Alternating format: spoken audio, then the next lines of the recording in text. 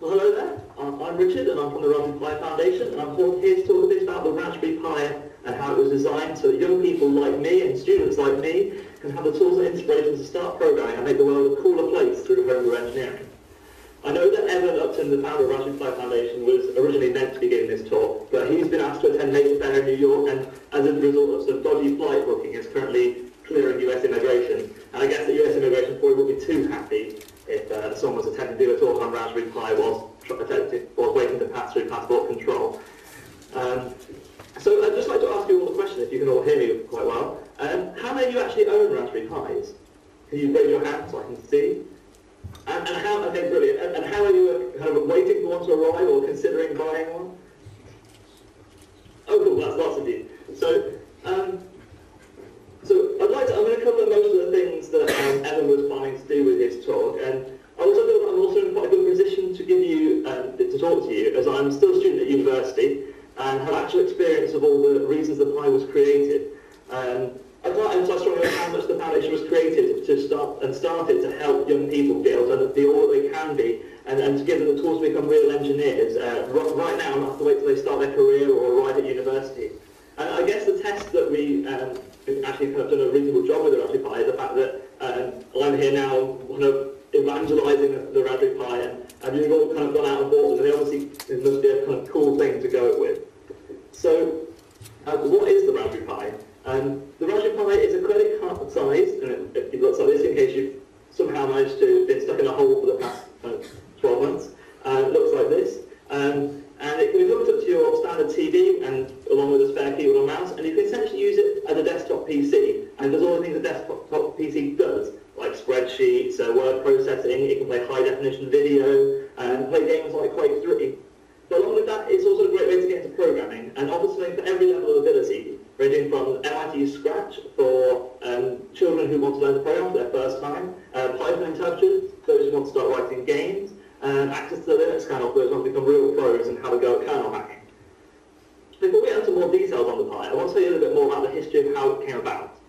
The idea came about when Evan Upton, the director of the Raspberry Pi Foundation, was working as a director of studies at computer science at St John's College, Cambridge, after completing his PhD. He found there was a significant decline in the number of applicants and the level of knowledge that these applicants had coming into this course. He was particularly concerned that the low-level programming skills that we needed as part of everyday use of early computers, that our parents, my parents, and the older generation would have actually used almost every day, had vanished as people grew up as much more complicated and polished computers, such as the Windows PCs and your Macs, which made it much harder for kids like myself to pick up these low-level skills as just using computers in everyday life. So when Evan first started at Cambridge back in 1995, everyone who came in on his cohort had grown up on a diet of BBC micros and ZX Spectrums, which grew directly into a command line as the Raspberry Pi does. So they immediately get hands-on experience of how computers work and how to program straight away, which meant there were lots of applicants at that time with many years of hands-on, gritty, dirty programming experience, which led to a very high level of high-quality applicants, approximately 6 for every place.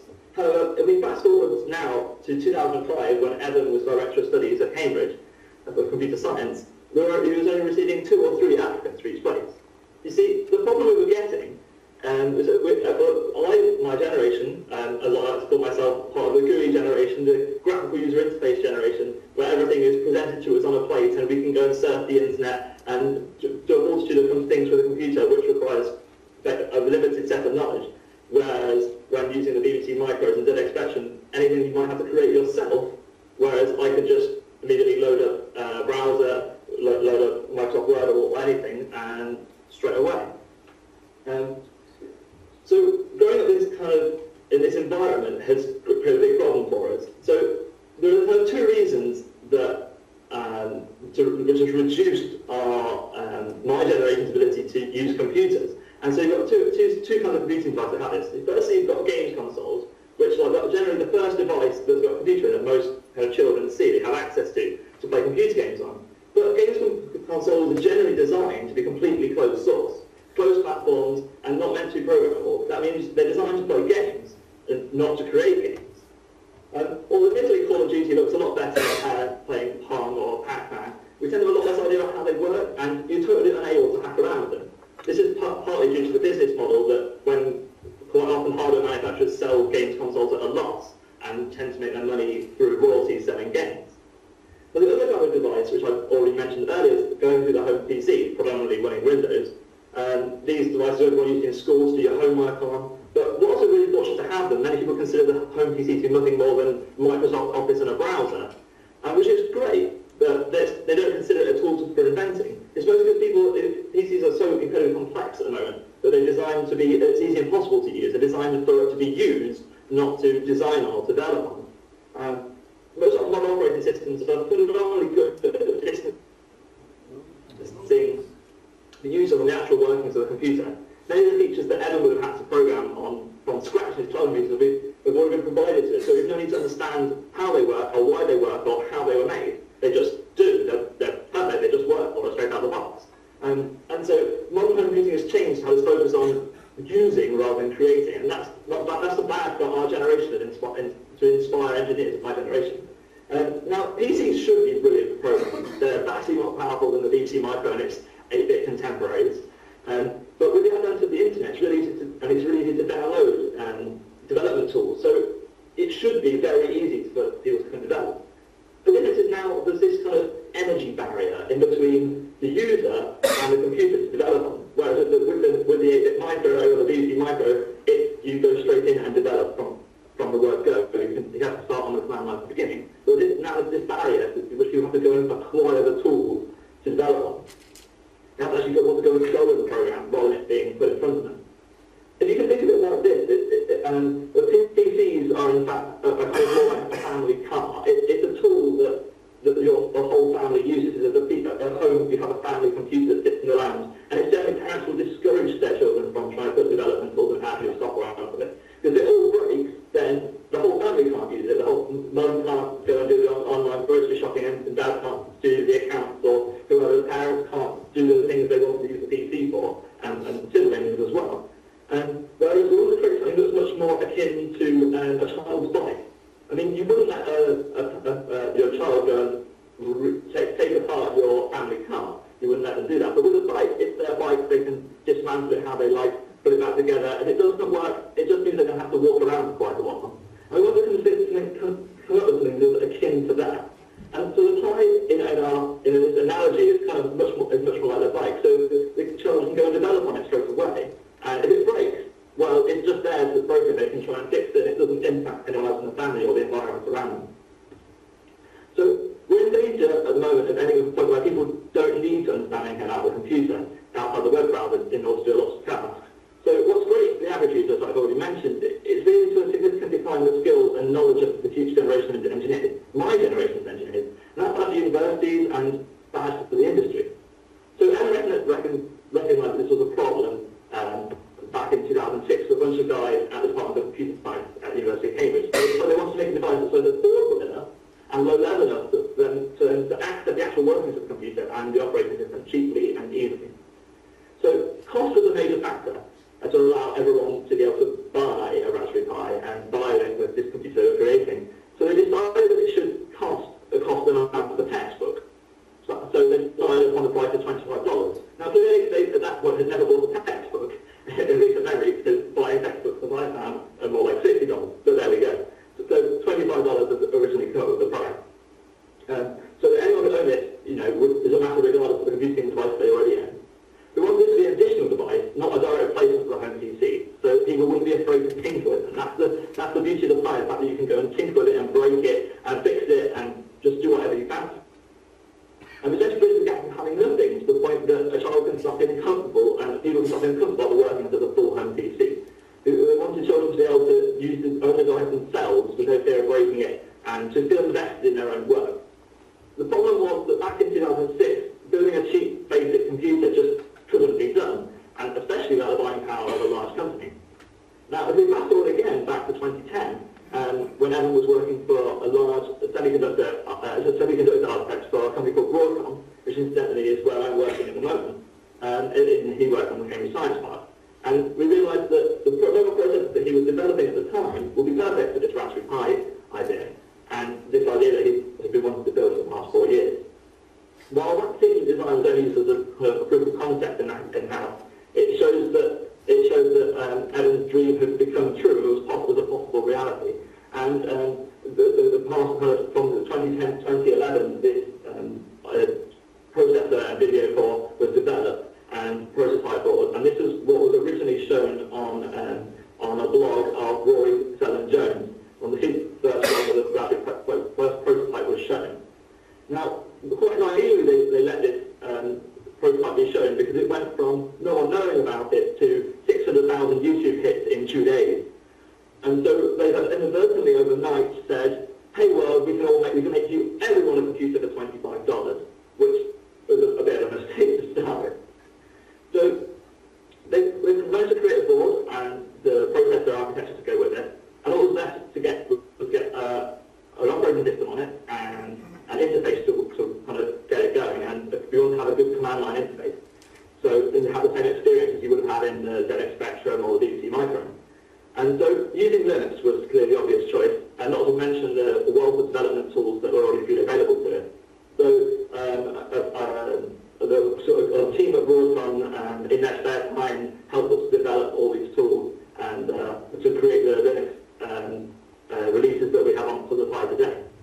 So with this development of the Linux tools, this was proof that we needed that this could happen, and we realised that this is a dream to be possible. And so this has been developed now from this basic thing back in 2006 all the way forward to now the Pi that we can buy today. So what's great about the Pi is that it allows us to make things and to bring back this kind of making and playing with and breaking and fixing culture that people can use with computing. And it's fulfilled that kind of basic desire of engineers, which is to do cool stuff. To do things that we go, that would be really awesome. You can go show to a friend and you go, that was awesome, how did you do it? And for the bragging rights, in fact. Not always, in fact, for the end result, but part of the journey, the process you go through of building it and all the way through. So from this, we've now kind of created, since it was released back in February, we've now got a whole community of people building stuff. Because originally the Pi Foundation we wanted to create a whole ecosystem of tools and the classrooms and development. But now we have a community who's wanting to do it for them. Computing in schools are doing lots of work on that as well. And yeah, so I suppose that was quite, from now I should give a few examples of projects that have been done. So for example, the things you can do is like lots of people have acquired Pis and have not really sure what to do with them at the moment. I originally was one of those before I started working with the foundation. So the people who put the Raspberry Pi inside a weather balloon, attached some cameras to it, and then sent it up to a few thousand feet and had it drop down and drop down safely, which also proves the resilience of this kind of little credit card computer. Just this morning I saw a system that had the Raspberry Pi up attached to a little thermal printer and using the Fortune application in Linux, and it can predict your fortune if you drop a couple of coins into it, which is quite awesome. There's people running XDMC on it, the Xbox Media Center, which is essentially a really, really powerful media player, which is running on this little tiny Raspberry Pi, which would normally run on you need a media computer to do.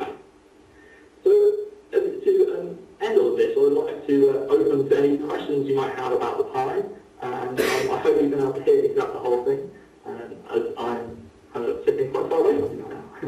Thank you.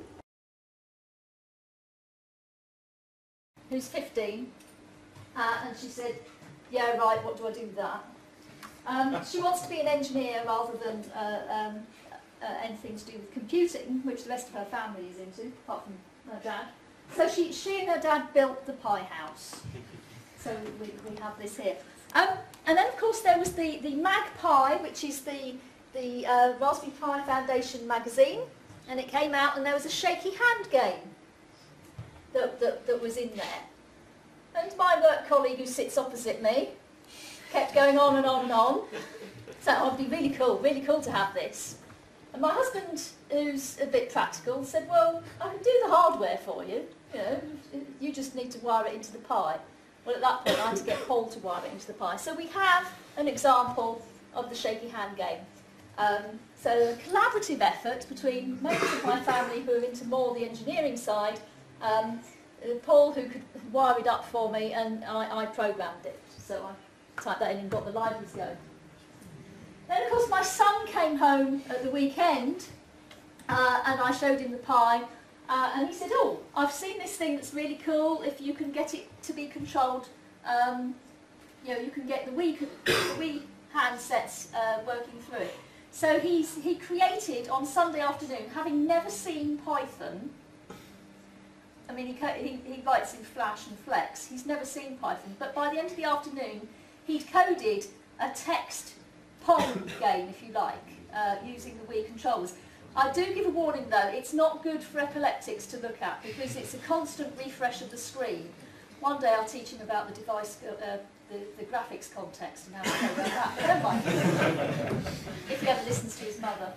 And then we've got one just running the standard Raspbian setup that's just there. Actually, two of them have got the standard setup. So that's what we've got for you to have a look at tonight.